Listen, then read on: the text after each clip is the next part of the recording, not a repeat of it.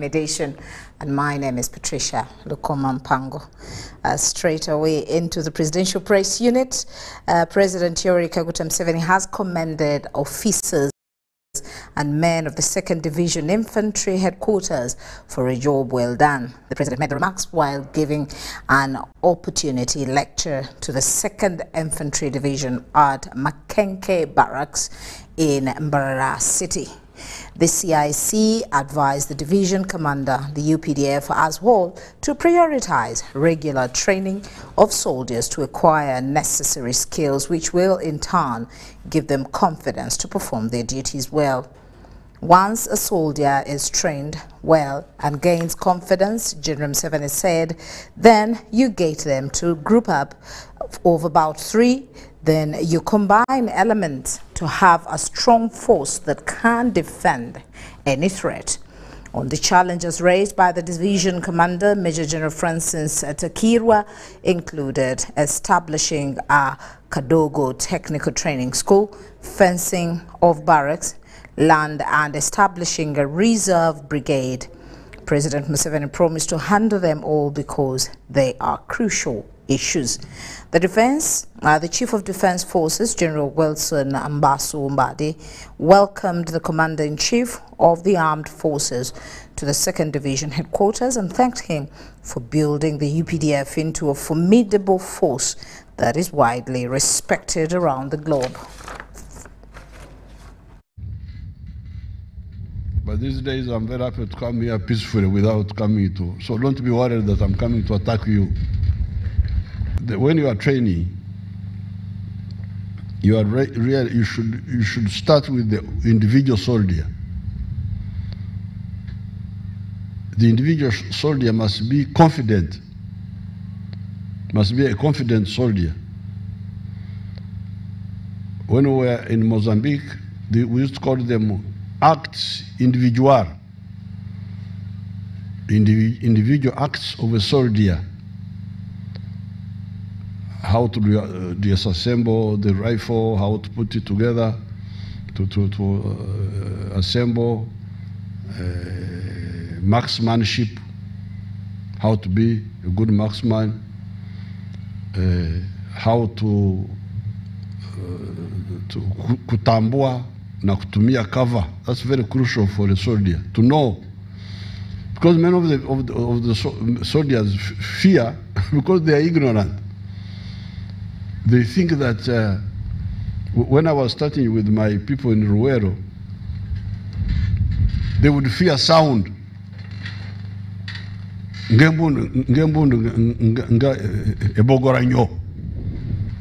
So I said, I told them that you people,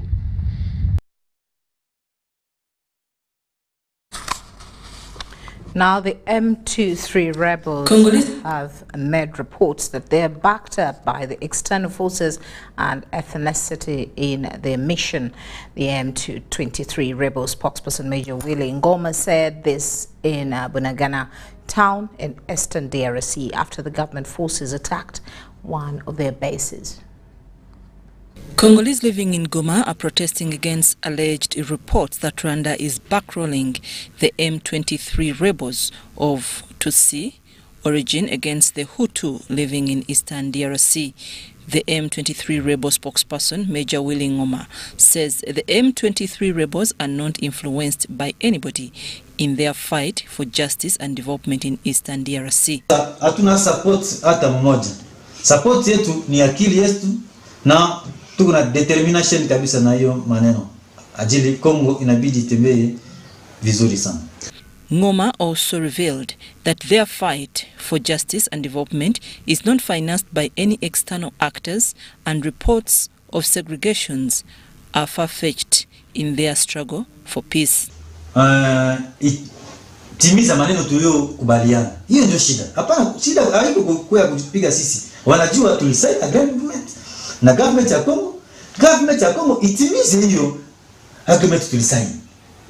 Haiko kukuya kupiga sisi M23 tunapiganisha amani, tunapenda watu waishi mzuri ndani ya nchi yetu. As the East African Community member states prepare to deploy the East African Standby Brigade to stabilize the volatile Eastern DRC, Major Ngoma appealed to the EAC heads of state to implement the 2014 agreement they agreed on. Watu waka pamoja waone ile shida ni nini. Sababu sign agreement. Watu walikuwa wa witness walikuwa pale. UN ilikuwa AU, SADC. Wote walikuwa wanajua hiyo. Wale watu yote, haiko tu President Museveni, President Kagame, wale watu yote wanajua hiyo. Tulisign agreement.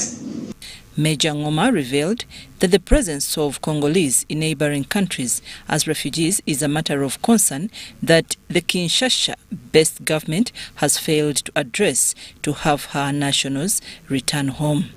Despite the Congolese refugee question, Ngoma said the M23 rebel force is ready for peace talks with the Kinshasa-based government for the betterment of the people and economic transformation. Mara tu tunapigana joy maneno, amani ingie ndani ya Kongo, maneno itembee vizuri. Watu yote, refugee yetu yote warudie, must come back. Hii ndio kabisa tunapenda sana. Lakini M23 anapenda amani juu ya Kongomani yote. Tunapenda amani kuwe, maneno hii ya tribalism iishi ndani ya Kongo. Wakamati hiyo agreement, watimize maneno ambayo tuliokubaliana. It's very simple. It's very simple. Kama hao wanakuja kushambulia sisi, I must fight my sister. Hatuwezi kamata tunafunga mkono. However, Major Ngoma condemned the government forces that ordered people to protest in Goma. Kama viongozi ya nchi wanaanza sema na watu wakamate mpango, wakamate kisu, waue watu wengine sababu pua yao iko mrefu, sababu hawana morphology sawa wengine, hiyo ndio shida kabisa, sio tutapigana nayo kabisa. Ngoma denied alleged reports that Uganda is also supporting the M23 rebels. Awabidi kabisa waseme hiyo maneno ya ubaguzi. Kiongozi ni mtu anatia watu yote waishi pamoja. Unaona kama unafika Uganda, mzee Yoweri Kaguta Museveni, president anafanya kitu vizuri, watu wanaishi vizuri sana. Mutoro, Lugara, Muteso, watu yote wanakaa fasi moja. Unaona security kwa Uganda ni vizuri sana. Streets in Bunagana remain deserted. However, we managed to meet some women who are being sheltered at Kavumaga Primary School. They said that they failed to cross over to Uganda due to sounds of bullets.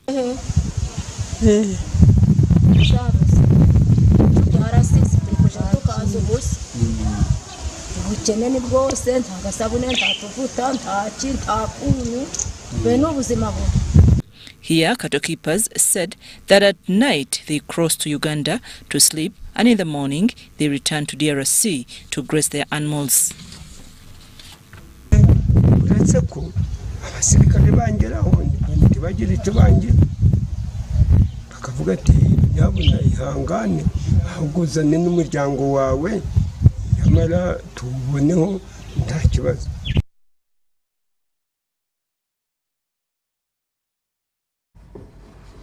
Now, West Nile Regional Police Headquarters in Arua has handed over 6 Maracha district officials to the State House Anti-Corruption Unit in Kampala on corruption allegations. The 6 are linked to mismanagement of 1.9 billion Ugandan shillings that government of Uganda gave for construction of Kololo Public Seed Secondary School in Tara Sub-County. On ground, it's visible that the 1.9 billion shillings that the government appropriated for the construction of Kololo Public High School has not been used for the right cause. Many classroom blocks are still at foundation level, laboratory and ICT blocks are unfinished, and the ceiling boards are non-existent, and most of the erected blocks are unpainted. To that effect, West Nile Regional Police Headquarters commenced the investigations after a tip-off by a whistleblower that later led to the arrest of the 6 officials.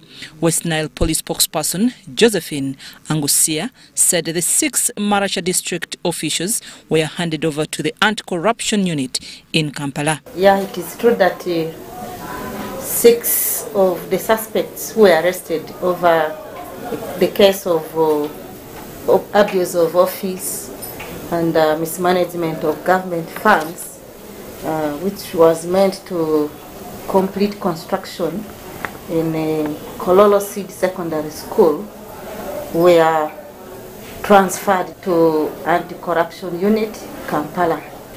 Initially, they were arrested and detained at Arua Regional Police Headquarters as inquiries continued. And those who were initially arrested were 4. Later on, they were issued police bond, but afterwards it was also decided that the bond should be cancelled and they were detained. She said many officials whose signatures have featured on the payment certificates are still at large. So yesterday when a team came from Anti-Corruption Unit, they moved together with our police team to Marata. They moved together with the scene of crime officers. They did the necessary examinations. There are other people who are still at large. They also had their signatures on the payment certificate in that failed project, and so they are needed. Then we shall seek advice as to whether they should also be detained and forwarded to Anti-Corruption Unit or not. The 1.9 billion shillings was given to Maracha District local government by the central government in 2019 to complete construction of Kololo Public Seed Secondary School in a space of 1 year.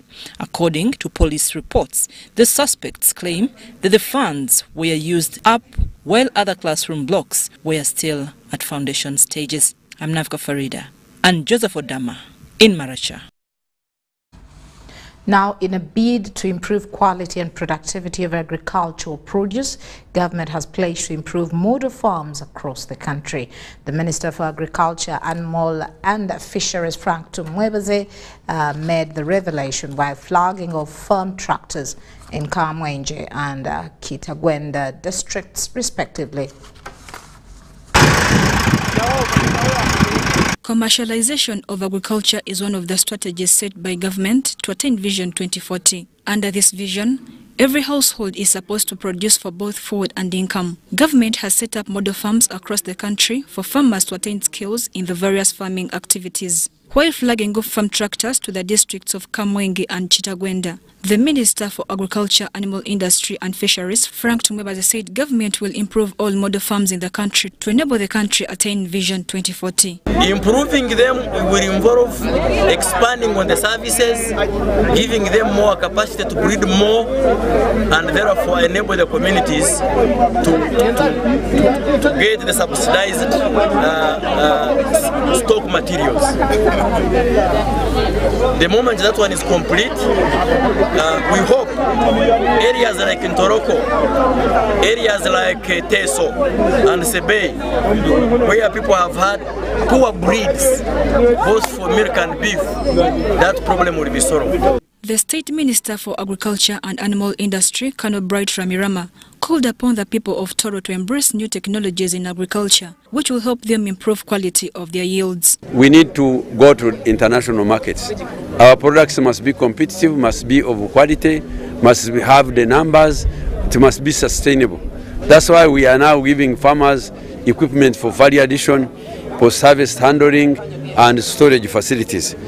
Provision of equipment was driven by demand from the various districts and local governments, where items like tractors, mini dairy processing machines, coffee hullers, among others, were distributed. So depending on what each particular local government or district prioritized, that is what we are implementing in that particular local government. I would give an example of Chegegwa, where we started from. Chegegwa, they are maize growing people. So there they asked for a grain store, they asked for value addition equipment for the maize. So we constructed the store. We also provided a maize mill to add value to their maize. We also provided a feed mill. Some of the beneficiaries have pledged maximum utilization of the equipment. We do value addition on dairy products, whereby we produce yogurt, we do produce cow ghee. It could be more better if we could get more equipments to produce other products that are from milk. Because we have enough market. We have Congo. Congo is very big. Mary Namkose, Kamwenge District.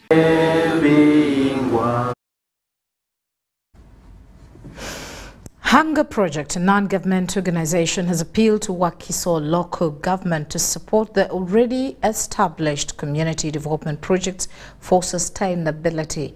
The appeal was made by the Hunger Project Regional Director, Dr. Daisy Owomugasho, while handing over the Namayumba epicenter to the community after running the center for 10 years.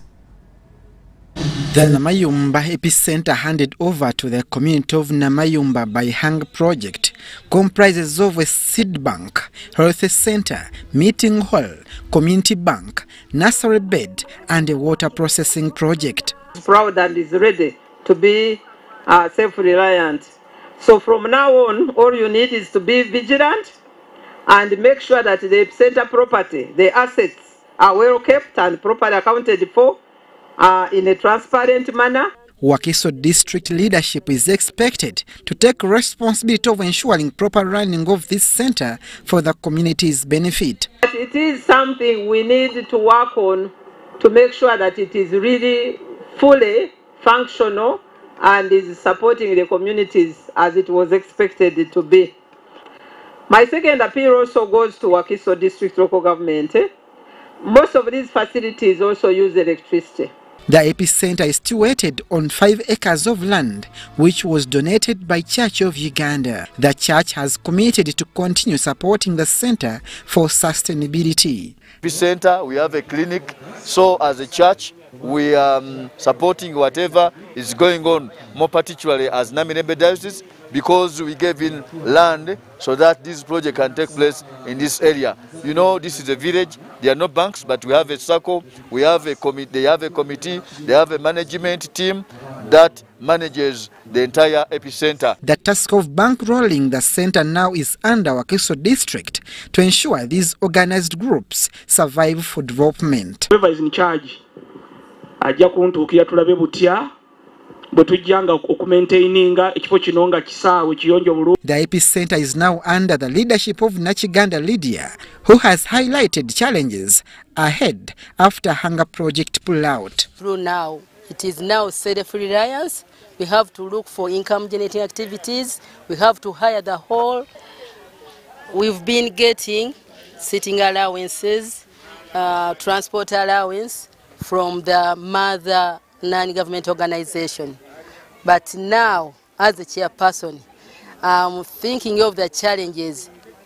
You can call for the meeting, they fail because they know very well that you are not having allowance and transport. This is one of the 12 epicenters which Hunger Project has been operating for over 10 years and now handed over to the community for self-reliance.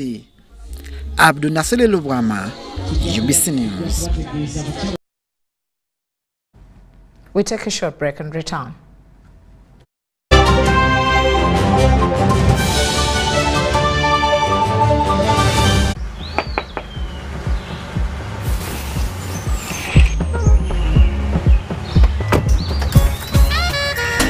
Jennifer, Jukila, Rewagamba, I don't have waka. Pass the ice through me about my waka. Now come and see for yourself, see my waka that I got with Momo Nyabo. Jangola be waka, look at you waka, see my waka that I got with Momo Nyabo. Show them waka with MTN. Simply deposit 20K or more on your mobile money for a chance to win 3 Toyota Succeeds and money to 2,000 lucky winners every week. We're giving away 24 cars and over 2 billion shillings of mobile money. The Tales of Kasozi, brought to you by Uganda Communications Commission. Hello? Hello? This is Kasozi. How can I help you? Hey, Kasozi, my brother. brother. Long time. We last met when we were at campus. It's been a while, but you are the person I'm looking for. Campus? Really? Hey! You don't remember me? Okay, so how can I help you? I'm stuck in Gulu making millions and I need to urgently send money to my sick mother. But I can't find any mobile money agent near me. I've sent the money to your phone, as you can see the message. It might take a few minutes to come through, but I urgently need you to send the money to my mother. Let me send you her number and you send it to her chap chap. My friend, I'm afraid your mom is going to die. What? Because I don't know you, I never went to campus, and I'm also in Gulu. So can we meet at CPS, we talk about it? Stay tuned for what Kasozi does next. Tofera, refrain from unnecessary engagement with strangers over the phone. This message is powered by the Uganda Communications Commission. The Kabaka Birthday Run 2022 is back on Sunday, 3rd July 2022 at Lubiri Mengo. This year, the run will be physical and will be flagged off by Sabasajja Kabaka at 7 a.m. Come out in large numbers once again to Lubiri Mengo. Run for a cause to fight and end HIV by 2030. Buy your ticket today at 15,000 Uganda shillings from Airtel shops at Tobani Center, New Taxi Park, ShopRite Building, Benchwanuka Street, Majestic Brands Office at Bulange Mengo. You can also buy your ticket using Airtel Money. Dial *185*5 hash. Select Payments, select Kabaka Run, and follow the prompts to complete the payment. Kabaka Birthday Run 2022 is brought to you by UNAID, CBS, BBS, and Airtel, the smartphone network. Affordable packages, great entertainment, sports, the local content, telenovela, the movies. There is something for everybody.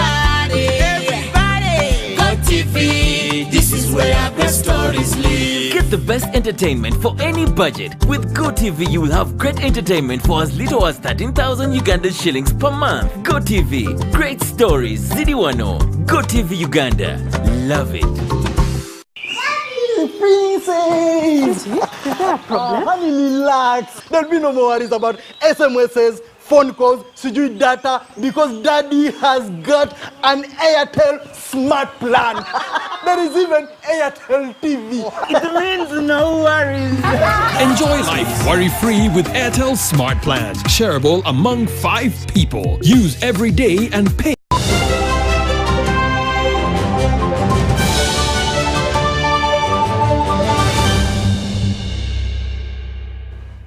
Welcome back from that short break. As we head over to Chegegwa, government has pledged support to farmers who intend to carry out production on commercial scale.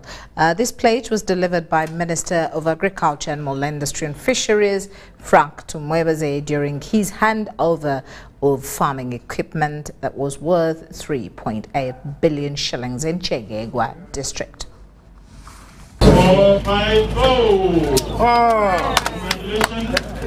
Thank you. In 2019, government through NADS initiated the Agri-led program in the Rwenzori region, aimed at supporting communities with agriculture equipment.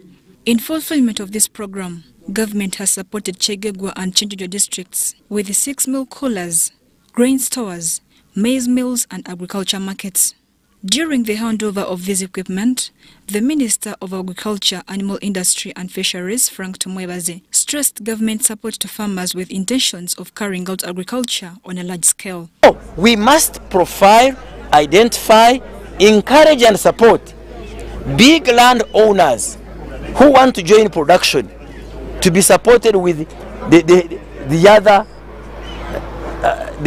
high costs like machinery, like water. We shall support them, and we shall mainly target high value national crops that can be exported. Oil seeds, macadamia, even bananas on a large scale. The State Minister of Agriculture and Fisheries, Helen Adoa, attributed poor agricultural production to supply of poor quality farming materials.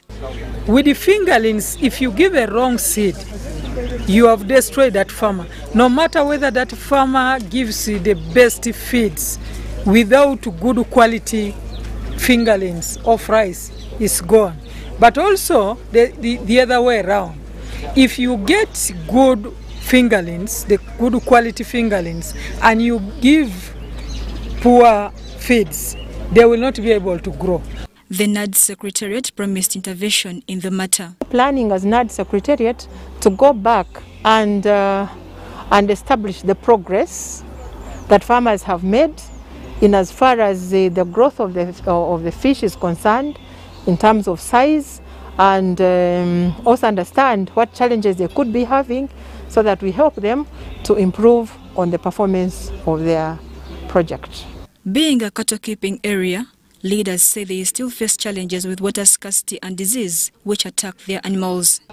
Chemicals kubayamba kwite evuga kwite bichoro byabo batunga ebintu byone birabayamba. To government obwekwa ne bara districts ziri mu cattle corridor kiyegwa tuturamu. Ni nsaba kurugana kiro kino honorable minister na ito kiyegwa tube mu cattle corridor. Milk coolers are not enough. Actually, we are producing a lot of milk and we still have the wastage. So Mary Namkose, Chegegwa District. Now a little bit into the world of business. Car importers in Uganda have decried high taxes levied on cars imported, saying that the government policy on importation of second-hand cars has greatly affected them. Mohammed Khan, spokesperson, Used Car Dealers Association, said that currently cars which would cost 30 million are now costing 60 million due to high taxes. Since because of Corona, in Japan, used cars, they have gone very high prices. So that's why we are counting from Japan prices, plus in Uganda dollar rate has gone very high. So when we compare all those things, so car price is going very high right now. So that's why it is bringing some difficulties to sell car on cash basis.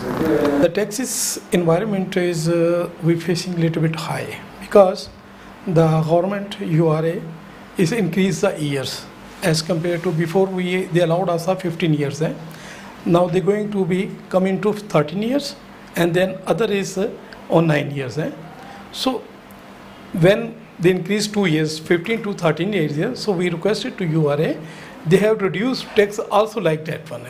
So if they reduce the tax like this one, which is 15 years old cars, tax will become like 2013, 13 years old car, then its price will be go to down a little bit, and the Ugandan people can be afford it. They will be affordable for them, and then we can sell also. We have got a problem in business car right now because it is on and off. We have been importing old cars here, like the 203, 4, 5, 6. But right now the government has said these cars can't come in, so they need at least now. Here you can bring now is 207, and even the math matters, and 208. Tax, when the government reduced these gears, they had to reduce the tax, but they did not reduce. Tax remained that, and then cars had to go high.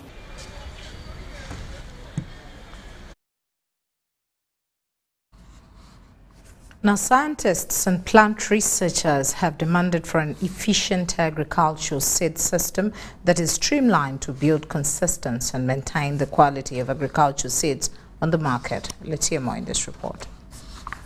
The Director for Research at NARO, Dr. Michael Ugen, intimated that the country still grapples with a challenge of a proper seed system through which farmers and traders can access good seeds to enable them realize their full production capacity. Dr. Ugen says this has affected production, caused food insecurity, and have threatened food ecosystem in the country. Linkage. We are also in the process of developing early maturing varieties. You can see the condition that we are going through. The weather seems to be disappointing us so much that what we are doing is to develop varieties with characteristics that can go through those climatic changes that we are seeing. Also participating in regional trials, which is very important, to have regional trials that cuts across the whole of Africa. And that is what we are doing, and also emphasizing seed systems. Seed is very important, very, very important here. And a lot really needs to be done with the seed system to make sure whatever reaches the end users, the farmers, is really real seeds. So we have a lot to do in terms of seeds. Dr. Ugen says the country cannot entirely depend on the private sector to provide seeds to farmers for sustainable and resilient food chain. There has been a growing concern among farmers in the country over increasing cases of fake seeds on the market that has affected their production. During the session, lead researcher in the Peanut Innovation Lab, Dr. David Okello Kalule, was proud to showcase some of the milestones realized in the lab, including creating a new breed of groundnuts in 2019 that is resilient to climatic changes, diseases, and produces high yields amidst challenges. We were able to get the groundnuts set representing the diversity all over Africa, such that any other country which was not even part of us requests for groundnut representing Africa, we should be able to give them that set. Two, we also had a very strong capacity building department. We had over 15 graduate students. Uganda alone had 7 graduate students, 2 PhDs and 5 masters, of which 5 of them were ladies. We put strong emphasis on women and the next generation. Dr. Kello says once fully introduced on the market, farmers would be able to realize their full production capacity, improving nutrition, address food chain challenges, but also increase their household incomes. During the field research, it was observed that farmers are severely challenged by lack of extension services, which have threatened them quite often out of production. In the 5-year collaboration with the University of Georgia in the United States of America, the Institute has created a couple of new groundnut breeds, alongside building a capacity for researchers and students with key buyers on ladies to levels of masters and PhDs for sustainability of the initiative. And so by training students, working with scientists and letting them conduct the research themselves with some help whenever necessary from our colleagues around the world, makes that a much more sustainable model in the future, where they now continue to do that good quality research, and the farmers and the citizens of the country can reap the benefits of that research. Dr. Richard Miro from Makerere University College of Agriculture and Environmental Sciences, the Implementing Institute applauded the collaboration with the University of Georgia in the initiative, calling for concerted efforts from the Ministry of Agriculture to ensure that farmers benefit from such initiatives by accessing rightful facilities, technologies and seeds. Usually as research is being done, for example research in developing new groundnut seeds that can grow within this changed climate environment, we usually want to do that with students. So our senior professors and scientists involved get to recruit students, and these students are groomed in a research process to become the future scientists. The research also observed that the Ministry of Agriculture needs to address the challenges of data by aggregating data agricultural production to read and determine the different trends and responses to technologies and developments.